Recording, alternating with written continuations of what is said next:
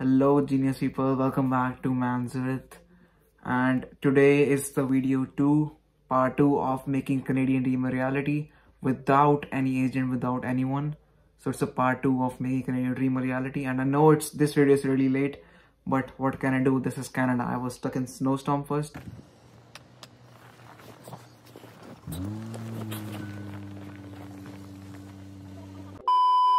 And then I was stuck in convoy. The protester convoy. जो भी है protest तो मजेदार है। मैं मजे लेने हर जगह आता हूँ, चाहे मैं पार्टिसिपेट करूँ ना करूँ, पर मजा आ रहा है यार। जैसे इंडिया में होता फार्मर प्रोटेस्ट, कनाडा में हो रहा है ट्रकर्स प्रोटेस्ट। मजा आ रहा है। पर क्यों रमेश, तेरा पहला प्रोटेस्ट था, मजा आ रहा? So anyways guys, so we are here, so let us start our video part 2. This is a playlist which is focused on how to get here on student visa without the use of any agents if you have all the qualifications necessary to get a student visa. And this is part 2 where we'll discuss how to write a SOP, which is statement of purpose, if you are applying to an undergraduate degree or a postgraduate degree in a university, because usually only university asks for SOP. The college doesn't require it unless they ask for it. So let us discuss that today, and I'm gonna give you an example by one of my friend Ramesh. You know Ramesh if you watch my videos. So we're gonna check his SOP which he wrote after 7 days. He took help from agents as well as he took help from his own databases, and everything he combined to write a perfect SOP, and he got admission in his first attempt in 2 universities, University of Ottawa and Carleton universities. And let's check what his SOP is about and how this SOP is great. And if you guys open your MS Word right now with me, then I'm going to teach you how to write SOP, and you can write it today with me. You won't need an agent, no nothing, and you can write it with me, and let's write it together, a perfect SOP for university. Let us begin this video. So guys, what we're going to do in this video is, first of all, we will discuss the format. So first of all, I'll just show you how to write a SOP, and I'll give you a good format for writing it. So after that, when I show you the main format and basics, we'll go over Ramesh SOP to show you how you can write a similar SOP. So for first paragraph, there are mainly 5 paragraphs. You have to write between 1200 to 1500 words, and not more than 2000 words. That will be a lot. So aim for 1200 to 1500 words and 1 to 2 pages on hardly 3 pages. So in first paragraph, you have to, for example, if you're an engineering student, if you are a business student, or if you are a science student, then it all differs according to your stream. You have to find one of your favorite mentors, and then you have to take his favorite quotation or her favorite quotation, and then start your introduction paragraph with it. So introduction paragraph, in my case, I took from my mentor, which is Ben Parker from Spider-Man. It's with great powers come great responsibility. And make sure you always write who quoted this quote, so that to avoid plagiarism. And plagiarism thing which you guys know if you have graduated. So this quote is by Ben Parker, reminds me to do great things every day. So just give a good quote and tell that this quote from a great scientist promoted me to come to science, or anything else. So just start the paragraph with this introduction. And then, as I said, I was a student of commerce. And then I decided, so you have to go, in this paragraph, you have to write a good reason why you chose the field you are choosing right now. So I'll just say, for example, I'm a business student. I'll say that this quote motivated me to become a good businessman, to become a good entrepreneur. So this motivated me to choose subjects of commerce in my high school, and then I chose commerce in my graduation. And you also have to give them reason that you like those subjects and you really worked hard for those subjects, and the way you performed the projects, you really fell in love with the subject, and that's why you want to come here and do that course. So this is basically the first paragraph. You have to write it within 80 to 100 words. The second paragraph, you have to write your achievements, your grades, also how many grades you got in class 10, class 12, college GPA. And if you didn't get good grades, then you can give a reason, like you were sick, you had loose motions, anything you can give a reason. or there was a death in your family, a personal reason you can share, because if you get less grades, then there's a difficulty in getting good marks, right? So just make sure that you mention the reason if you have less grades. If you don't have less grades, you have good grades, then show it off. Second paragraph is all about show off your achievements and your good grades. So you have to write your class 10 grades, your 12th grades, your college GPA, and your sports and multicultural activities, or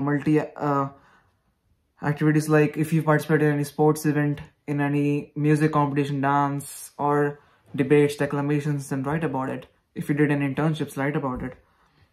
And this should last about 150 to 200 words. So for now, we are finished with about 300 words already.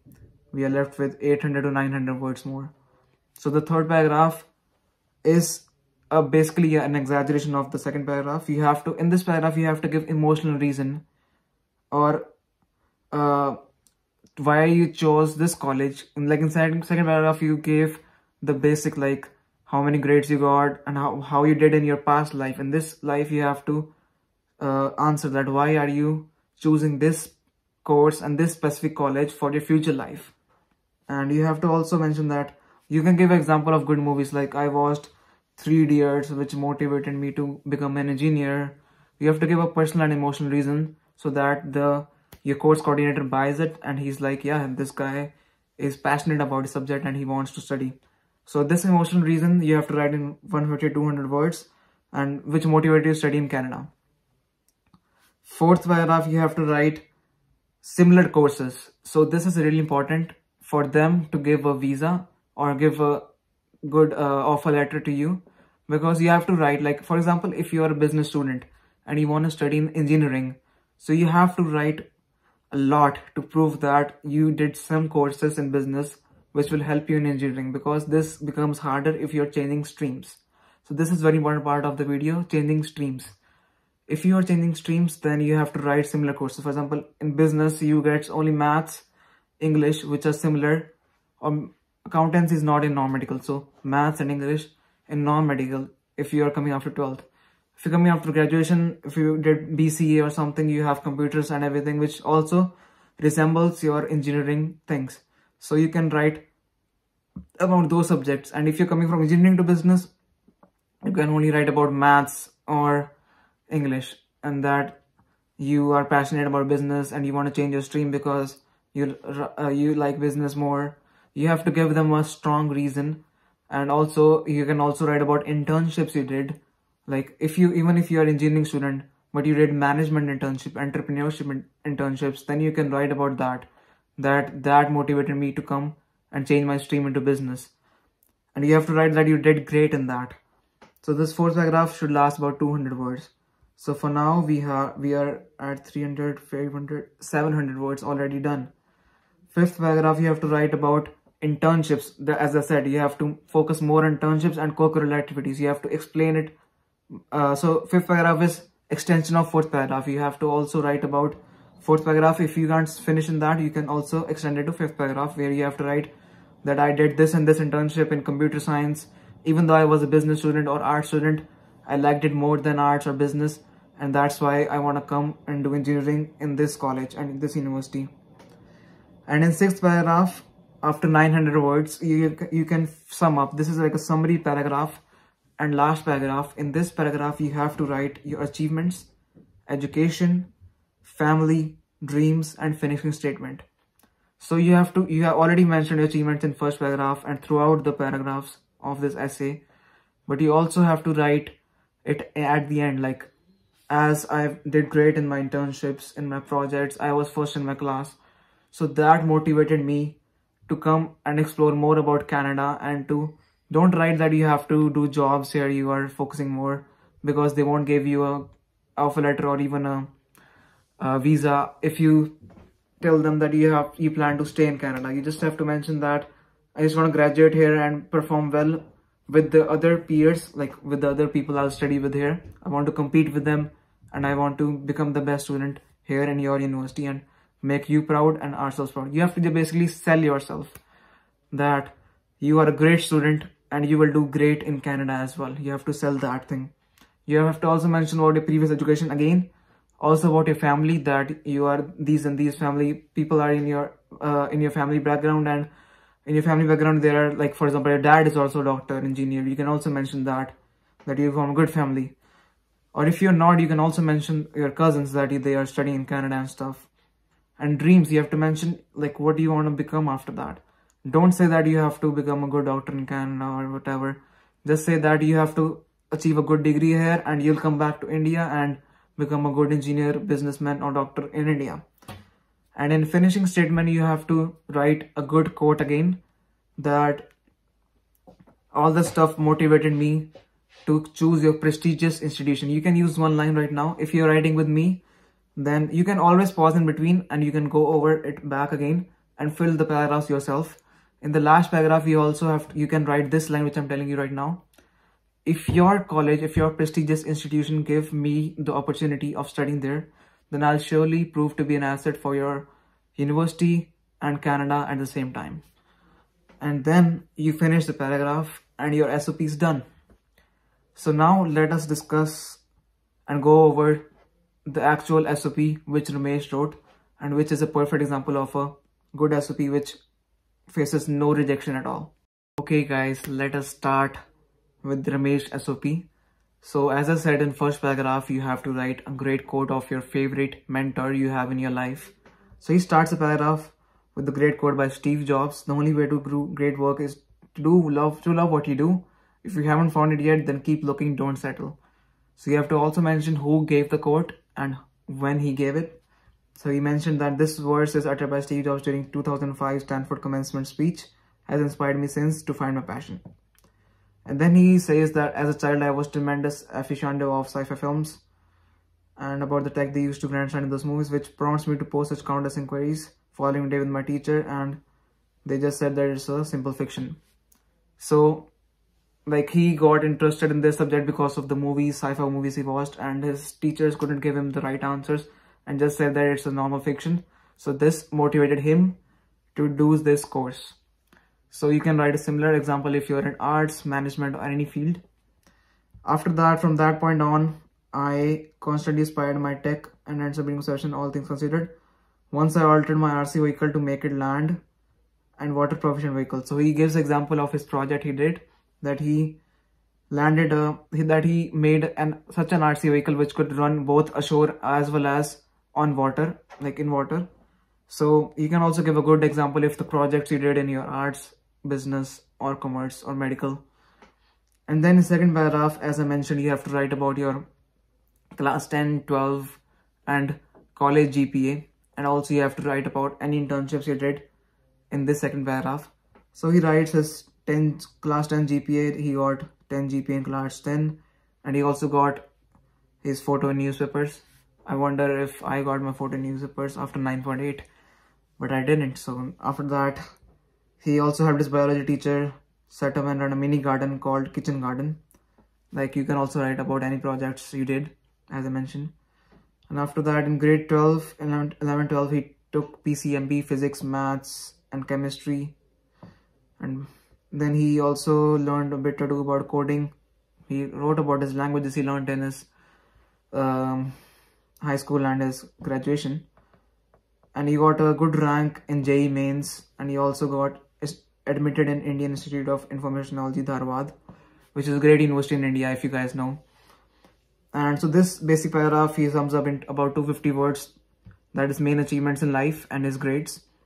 Third paragraph, he mentions the main reason why he's writing this SOP, why he's trying to come to Canada to study this course. So he mentions that this age is of gadgets and everything, and then that's why he's promoted here. And then he also mentions that he wants to find out more about this and significant reasons why he did his BTech from India. And if you're a business student or coming to study management, any course of management here, you can write that you always need a management or manager in your organization for it to function. As long as there is an organization, there is a need for manager. You can write this quote. And then in fourth paragraph, he writes about his undergraduate course. He explains the courses he took, which are similar to the courses he is gonna take in Canada. So this paragraph, as I told, 250 to 300 words or maybe more. you can explain all the similar courses, or if you're changing streams, the similar courses you took in your own stream. And also you can write about internships. So he writes his first year graduate course. He was introduced to digital systems and data structures and Python languages and C language, which he's doing the same thing in Canada. So there's no reason for them to reject this SOP. And then he grasped mathematical knowledge, analog electronics, control systems. He also got an internship opportunity. So he writes about his internship. As a PCB designer, unique techs. And he created this and this. You have to mention what you did in internships. And then the fifth paragraph is exaggeration of the fourth paragraph again. He mentions he did this cloud computing, which helps in batsman and bowler rankings for IPL 2019. And his further achievements in sixth paragraph. He is an active member of technical community, works out PCB, his more achievements, bus rapid transit system. And then this is the last and most important paragraph. I will go through this paragraph in detail. This is the main summary paragraph, what you have to write. So he begins it by giving a brief introduction again. I have got the flavor of some important topics of London and BTech course, which I really appreciate, and I want to cover those points top to bottom to acquire information and specialization in specific subjects, which will help me to establish a foundation for my career and quickly advancing gadgets industry. So you can write the same thing in your business or your own arts field, that you have gained all this knowledge so far in your previous education, and you want to do this course to gain a lot of knowledge for foundation of your future. So you have to go from past phase to the future phase in the first two lines. After that, the Master of Engineering course. So he's talking about the course and college which he's applying to in this paragraph. That this course in this college will give him adaptability to pick subjects of his own choice, education plan and reading choice, which will assist him to execute knowledge acquired through the program and tackle some certifiable issues. And then he mentions that it will assist him in kicking start for his profession. And as I said, you have to write that you won't do job in Canada. You have to write you will come back to India and you have to do a great start of career anywhere other than Canada. Anywhere other than Canada, you have to mention it. But he says that Canada is the home for this corporation, which could be spotters for gadget engineers. So you don't have to write that. You don't have to write that Canada has these opportunities, because you are getting this visa for study permit only.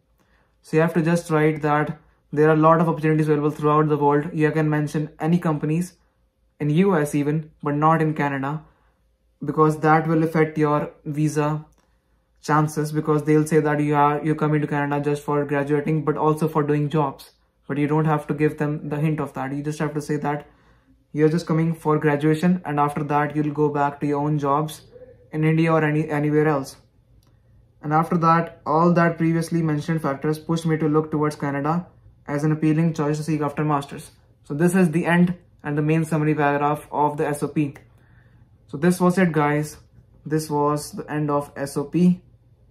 And also, if you like this video, make sure you watch the next video, because after you are selected the course, you apply to the college and you have got the SOP written.